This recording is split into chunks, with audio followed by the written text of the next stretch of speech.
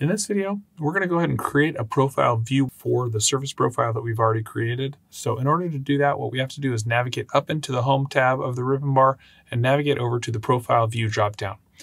Inside the Profile View dropdown, we're going to select the Create Profile View option, and then we're going to navigate through this Profile View creation window. So starting in the General section, we're going to go ahead and select the alignment that we want to associate with our profile view.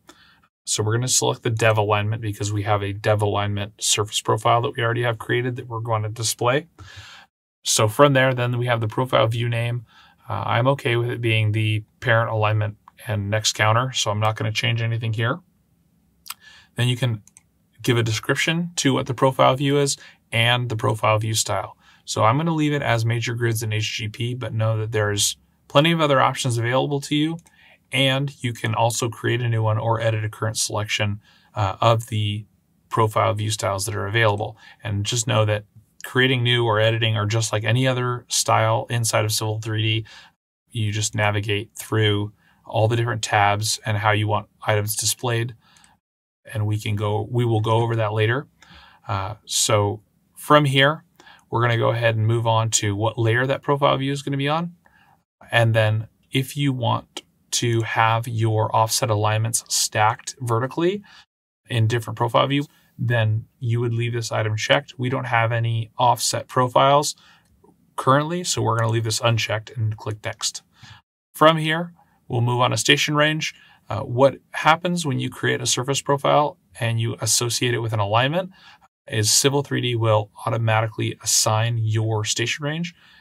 So our alignment for dev alignment has a starting station of 0 + 0 0 and an ending station of 9 + 96 69. And so Civil 3D, when you select automatic, already fills in this information for us. If we wanted to do a user specified range and clip down the amount of area that we're creating for our profile view, then we could specify a start and end station for our profile view. I'm going to go ahead and leave it as automatic and click Next. Moving into profile view height, similar to station range, what we have going on is that Civil 3D automatically fills in the minimum and maximum elevations of the profile view based on the elevations of our surface profile that we cut in the previous video.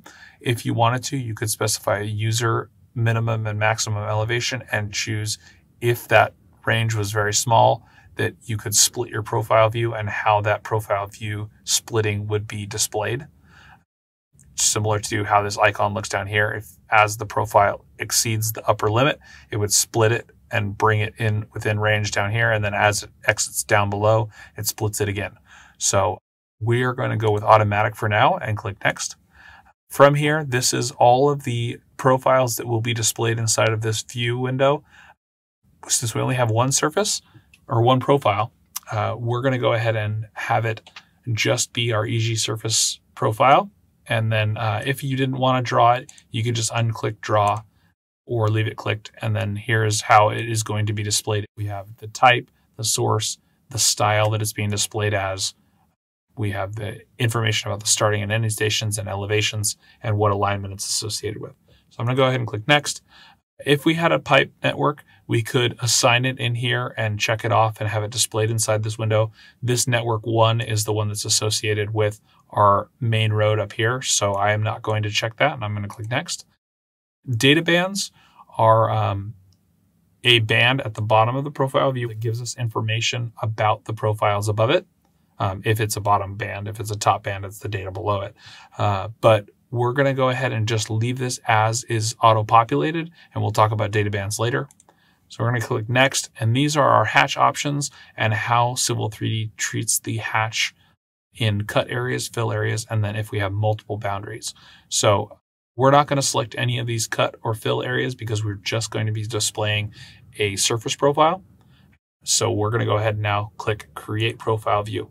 And so when you create your profile view, what you have to be aware of is that when you are picking your view origin, the view origin is generally the bottom left-hand corner of the profile view. So what I'm going to do is everything above and to the right of my cursor is going to be where the profile view displays. So I don't want to click down here because it would display over my surface. So I'm going to go ahead and go up here and then click. And you can see now my profile view populates and we can start working with it.